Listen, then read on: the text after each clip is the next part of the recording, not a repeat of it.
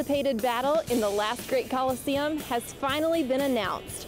On September 10th, 2016, Butch Jones and his fast-paced offense will face Virginia Tech in front of 160,000 plus fans in what is being called the Battle at Bristol.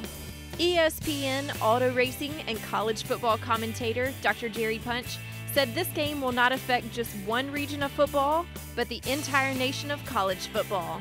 If you're a college football fan, you don't have to be a Tennessee fan, you don't have to be a Virginia Tech fan. If you're a college football fan or you're a sports fan, you want to be here. You want to be at the first game. You want to be at the game that set the all-time record. And plus the fact that you got a place like Bristol that's accustomed to handling large crowds, so they're accustomed to dealing with traffic, getting people in and out. The concessions are phenomenal. The suites are unbelievable. To me, and I've done BCS bowl games over the years, this has the excitement and energy of a BCS bowl game, only bigger. Coach Jones is excited for what this game means to college football, but more importantly, he's excited for what this game means to the Tennessee football program.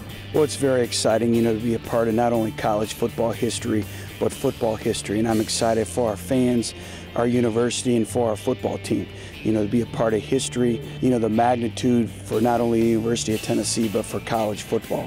And again, to display our passionate fan base, to break the world record is going to be exciting. President and COO of Speedway Motorsports, Marcus Smith, explains the logistics and work for the Battle at Bristol. Well, we anticipate that we'll be able to seat up to 150,000 people, which will, of course, blow away the most recent records. The all-time record is at Soldier Field in Chicago. 117,000 fans, I think, were in attendance at that game in the 20s or 30s. We plan on bringing in some additional seating that will get fans even closer to the field. So you've got some room to get really close to the field, access, some VIP seating, and an opportunity for plenty of people to come in and have great seats for the football game. Where speed is a common ground, two fast-paced offenses will face off at the world's fastest half mile. The epic battle that will take place here at Thunder Valley is definitely one for the ages. From Bristol Motor Speedway, I'm Sarah Mitchell.